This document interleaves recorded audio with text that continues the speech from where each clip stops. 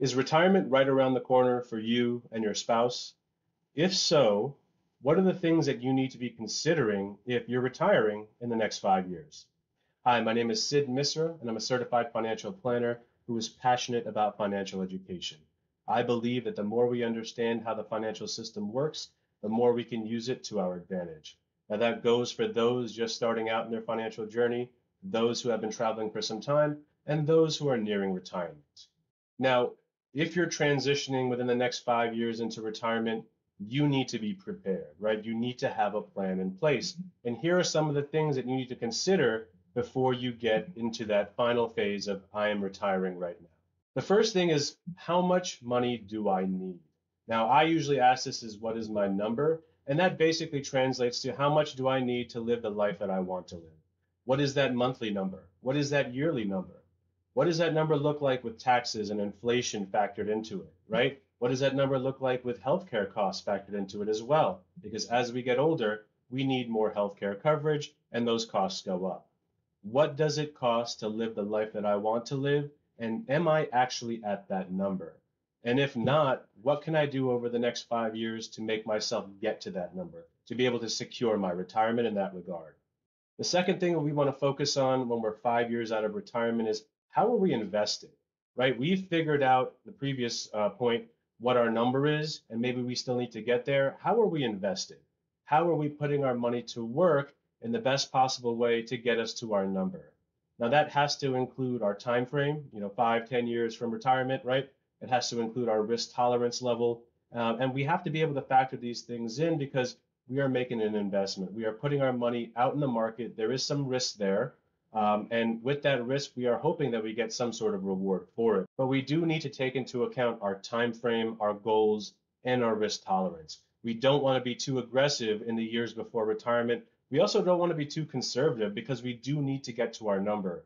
We don't want to have the brakes on when we should be moving a little bit at a faster pace, right? So how are you invested is going to be a big question to answer when you're about 5 years out of retirement.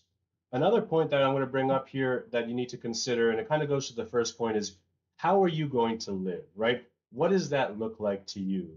Where are you going to be living? What's the cost of living there? What activities are you going to be doing? Do you want to be traveling? Do you want to be playing golf all day?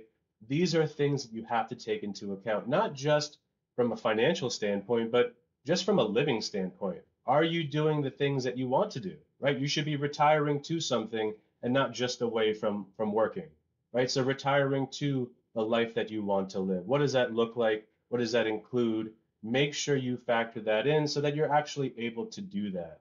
It would be a shame if you work so hard and so long and sacrifice to get to retirement when you're not able to do the things that you want to. So take stock of that right now, figure out what you actually want to do, and then let's start putting a plan in place to be intentional to achieve that. And lastly, how are you going to take care of yourself? Now, at age 65, you're going to be able to get onto Medicare and be able to use that program through the US government. But what happens if you retire earlier than that? How do you bridge the gap between your employment, right, the healthcare benefits that you may have gotten at your old employer, and then Medicare, which starts at age 65? Those are big costs that you're going to have to adjust for. When you get to Medicare as well, it's not 100% free. There are surcharges that you have to pay for. There are things that Medicare doesn't cover that you're probably going to want to have available to you. Those are extra costs that need to be accounted for. And this all goes into your financial plan. Healthcare, unfortunately, as we get older, is always going to be a big cost. And so you need to be doing the homework beforehand to figure out how to incorporate that into your financial plan.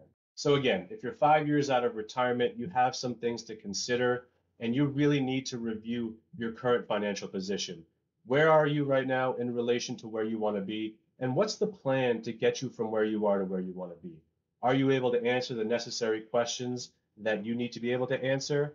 And what is the plan that you're using? Now, if you don't have a plan, now is the time to make one yourself or reach out to a trusted financial professional.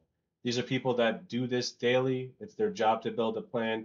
And sometimes having that extra set of eyes and that outside, independent experience is going to put you on the right track and allow you to achieve your goals. Thank you so much for tuning into this video. I hope it was helpful. I hope it added some value to you.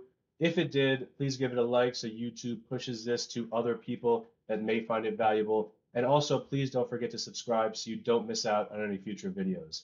Thank you so much and stay tuned. I got a lot more coming up. Bye-bye.